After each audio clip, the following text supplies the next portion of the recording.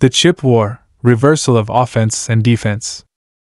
Why did the blockade backfire and help China? In 2022, the U.S. Department of Commerce unveiled the Chips and Science Act, collaborating with allies to construct a comprehensive technological iron curtain covering design, manufacturing, and packaging across the entire supply chain.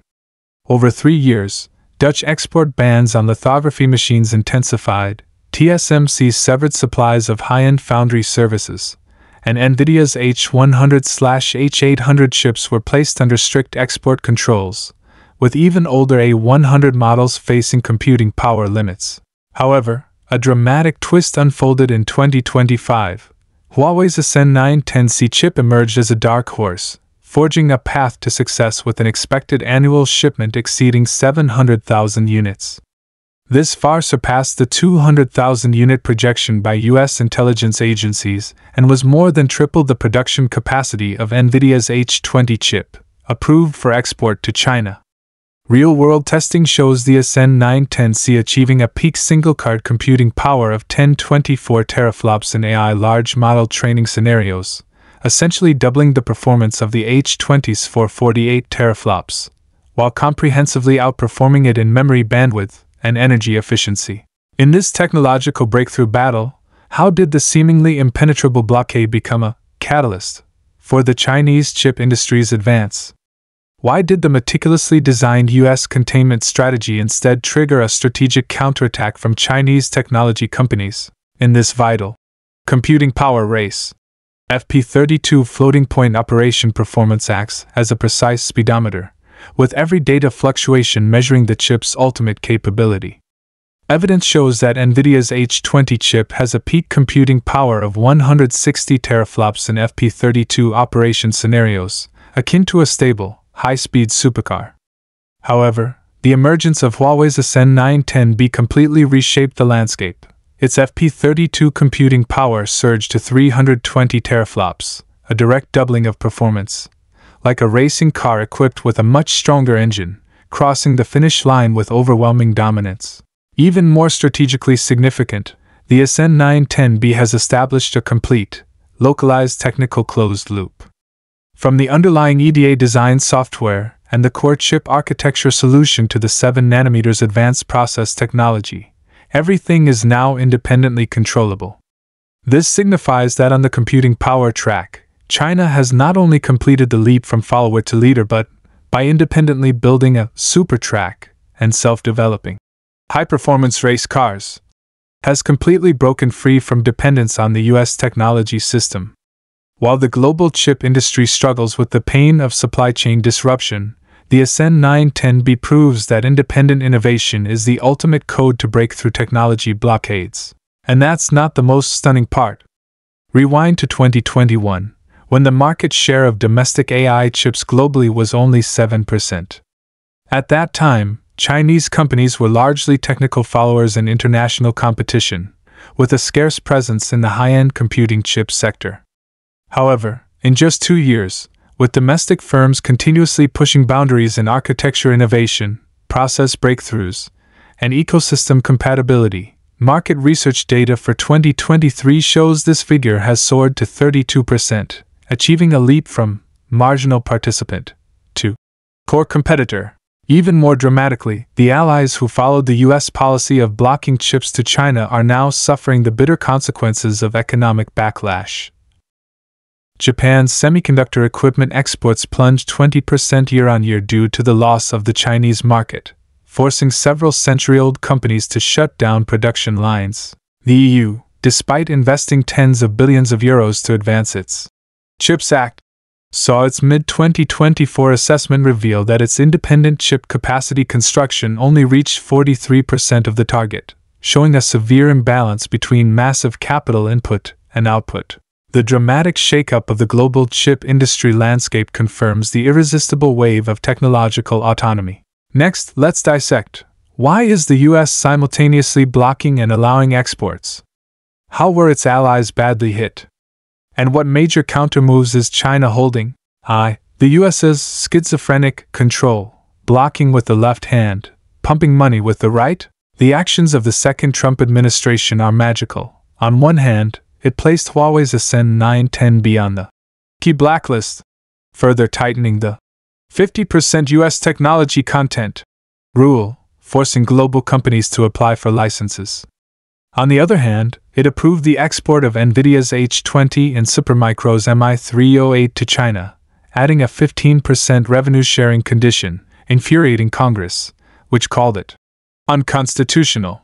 This contradictory maneuver harbors a selfish motive: delay China's AI development while preventing domestic giants from starving. Nvidia alone lost $8 billion from the H20 export restrictions, its stock price tumbled 6%, and CEO Jensen Huang even admitted the controls were a complete failure. Looking back at history, in the 1980s, the US forced Japan to sign the semiconductor agreement. While ostensibly containing Japan, this move actually allowed Samsung to rise, causing Japan to drop from holding 6 of the top 10 global spots to merely retaining its equipment foundation. The US is now repeating the same mistake. Data from 2024 shows US semiconductor exports to China fell by 18%, while China's imports from South Korea and Europe rose by 22%, essentially handing the market over to others. Analytical commentary: the US's two-sided operation in the chip sector, while seemingly a precise strategic layout, actually exposes a deep rift between industrial interests and political manipulation.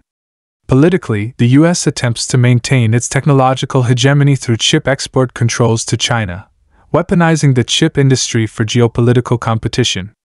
Industrially, this short-sighted behavior runs counter to the fundamental logic of the chip industry's development. Chip technology iteration relies heavily on the massive data feedback and commercial profitability driven by a huge market size. China, which accounts for 40% of the global AI chip demand, is one of the core forces driving technological innovation. History has long proven that technological hegemony cannot be sustained by closing the door. From Britain's attempt to monopolize steam engine technology in the 19th century to the decline of Japan's semiconductor industry under US trade pressure in the 20th century. The US's self-destructive gamble, sacrificing long-term industrial development, will ultimately erode the foundation of its semiconductor industry due to market shrinkage and innovation stagnation, enacting a modern-day tragedy of technological isolationism. 2. Allies as sacrifices. Japan's roots severed, Europe's dream shattered.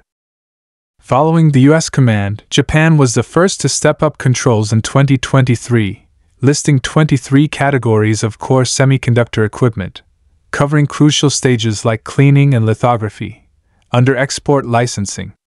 As a result, Japan suffered first. Tokyo Electron's sales to China dropped from 28.3% to below 20%.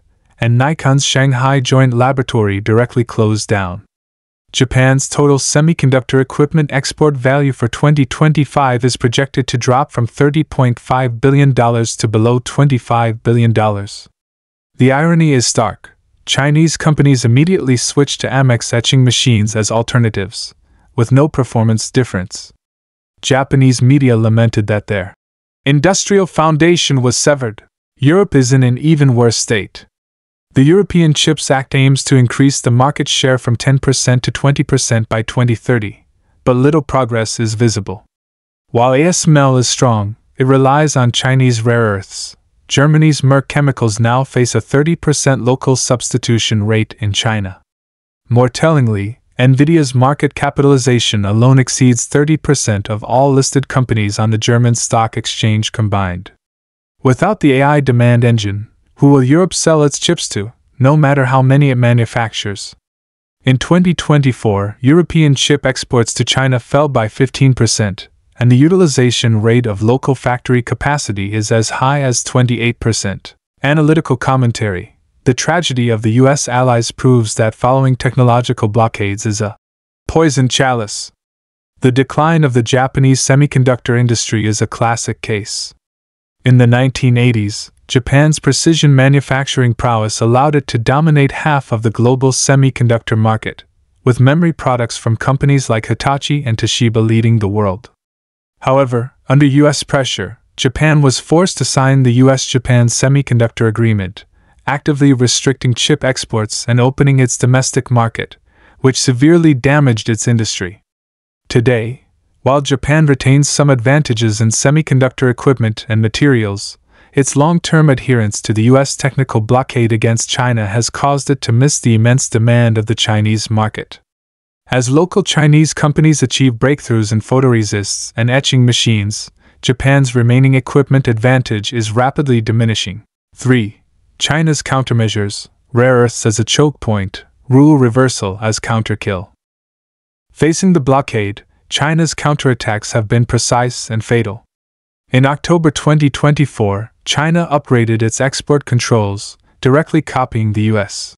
50% rule. Any chip equipment containing over 50% Chinese technology requires an export license. An even tougher measure is rare earth control. Products containing as little as 0.1% Chinese rare earths now require a license. A red line crossed by key capacitors in Nvidia's chips and the samarium cobalt magnets in the F-35 jet. The U.S. has rare earth mines in California but lacks the refining capabilities, having to ship the ore to China for processing, essentially putting its jugular vein in the hands of others. The technological breakthrough is even more shocking. Huawei's Ascend uses SMIC's 14 nanometers process for mass production, with 2025 shipments projected to exceed 700,000 units, far above the U.S. forecast of 200,000. Cambricon secured a major contract worth 300 million renminbi, and Biren Technology iterated new products, pushing the market share of domestic AI chips from 7% to 32%. In contrast, U.S. EDA tool exports to China fell by 40% in 2024, and domestic U.S. companies, having lost the Chinese market, cut R&D investment by 25%, falling into a fatal loop of blockade, blood loss, lagging behind. Analytical commentary: China's counter-moves in the chip war are by no means an impulsive, sulking reaction but a carefully considered strategic breakthrough. Taking rare earth control as an example, as a critical raw material for chip manufacturing, China precisely targets the West's lack of ingredients, pain point through reasonable resource management, creating unprecedented pressure on Western chip companies dependent on imported rare earths. Simultaneously, in the field of technology research and development, Chinese scientific teams continue to tackle tough challenges, from lithography technology breakthroughs to domestic chip process upgrades. This series of achievements has powerfully shattered the arrogant prejudice that China cannot build it.